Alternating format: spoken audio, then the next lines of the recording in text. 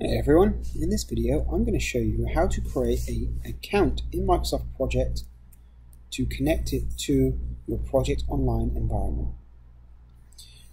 Easiest way to do this, click on Project, open up Microsoft Project, click File, Info, Manage Accounts. You see here I have no accounts today, just computer, which is connected to just the computer. Do not connect to Project Online. I'm going to add a new profile and call it Project Online.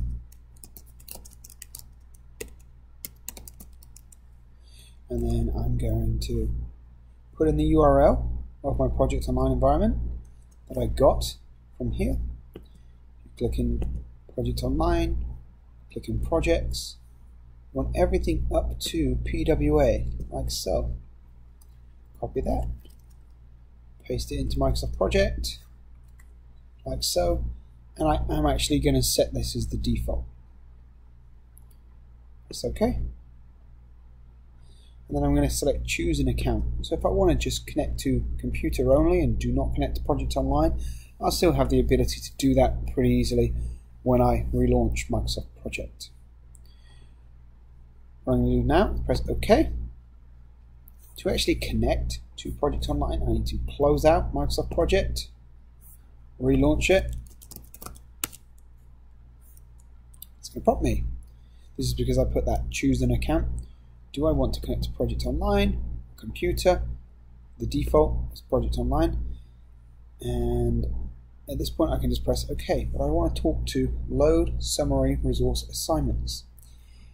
When you are using full-blown Project Server and Project Online, you'll be able to see where resources are assigned across not just one project, but all the projects when you're leveraging enterprise resources. I'm going to talk more about that down the line, and I have many videos, and I'll show you the video. I'll point you to at the end of this video about enterprise resources, but you'll be able to see where resources are assigned not only in this project, but in other projects to see are they over allocated, to get a clearer picture of who's working on your projects and where else they're working, to be able to make sure that you are going to have that resource available when the time comes to start working on your project. I'll press OK. It's going to now go out to web, connect to Project Online. They ask me to log in.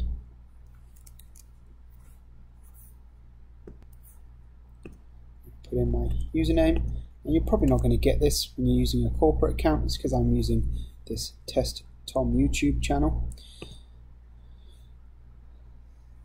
Let's hope I can remember my password that I put in.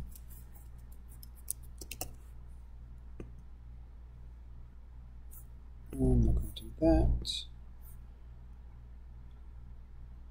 And there we go. Now it's just going out, registering this version of Microsoft Project with my account at Project Online. You only have to do this the first time maybe, but generally when using single sign-on it will authenticate you through Active Directory. So it's not doing that for me. I'm all set, my account's been added, press done, and now it should load up Project Online, and here we go. So now I'm going to click just blank project. Right, so create a brand new blank project. What I can see down the bottom left hand corner is that I am connected to Project Online. At any moment I can come in here and I can actually work offline, disconnect from Project Online, and reconnect whenever I like.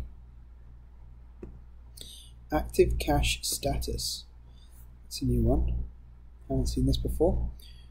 So you'll be able to see the project name and any errors in the cache. So when you're working in Project on Project Professional, whenever you save your project, let's say you lost internet connection, you would actually save it into the cache. You'll have a cached version of that project schedule.